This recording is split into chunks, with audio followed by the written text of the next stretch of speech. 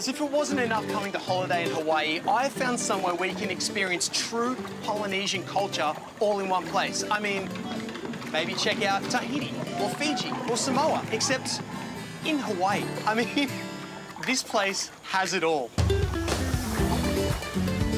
Located on Oahu's North Shore, the Polynesian Cultural Centre is one of the island's top attractions. The whole idea and the purpose of the Polynesian Cultural Centre is to preserve and portray the culture and the arts and crafts of Polynesia. Altogether, there's 6 Polynesian villages representing the unique island cultures of Hawaii, Fiji, New Zealand, Samoa, Tahiti and Tonga. Now, as a tourist, what can we expect? You have cultural shows, hands-on activities, and you also have the food, where you get to experience the culture through the food. Yes! A man-made river runs through the entire property.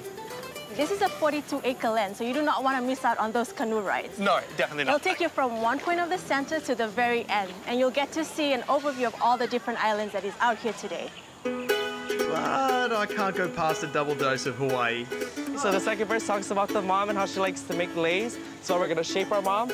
And 1, 2, 3, and 4 to the mountains. Pick the flowers.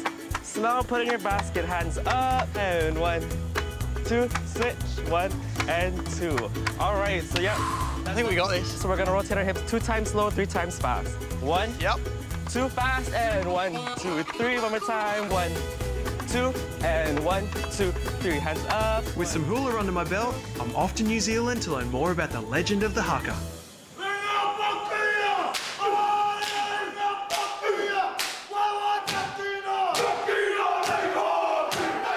And brush up on my warrior skills.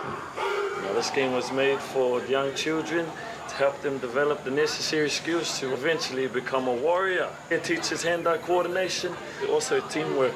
So we're gonna go 1, 2, 3, 1, 2, 3, 1, 2, and toss. And I just ruined your trust for me. Oh, no! Toss right, toss, right, toss. Oh. I am horrible. Down together, toss left, and stop. I think you would make a great warrior. I think I would be better, I think just clearing the space for the real warriors. That's really what Nearby, Tonga is definitely as lively as I expected it to be. This tourist attraction is not for the wallflowers. A non-stop interactive experience.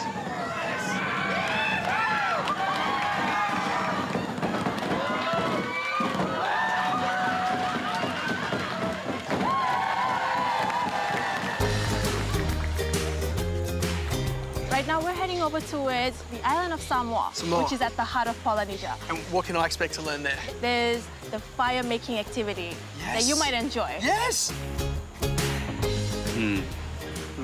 Yes. Okay. Same spot. Oh, wow, okay, this is a lot harder than what I thought it would be. Oh, I'm seeing a bit of smoke. Yeah, that's good, man. Faster, faster. Don't stop. Oh, man, I need a half time. Oh, bro. Your arms get tired so quick.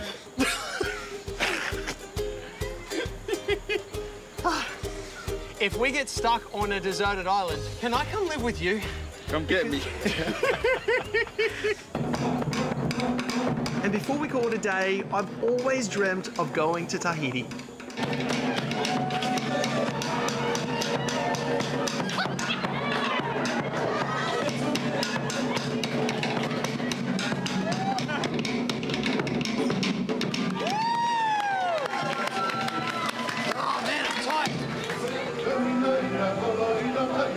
And just in case your cultural cravings haven't been completely satisfied after a day among the Polynesian villages, you can stay on for a nightly luau. The only time I've ever heard of a luau is in movies and TV shows growing up, so this is epic. Can you tell me, what's the history behind the luau? What is it? Luau basically is the traditional Hawaiian festival or party. Right. There's a festival of food and entertainment going all throughout the night, and also you'll be expecting a whole pig being brought out of the pit. So if you've never seen that before, look forward to it. They're gonna bring a pig out? Yes. Bucket list. Bucket list check.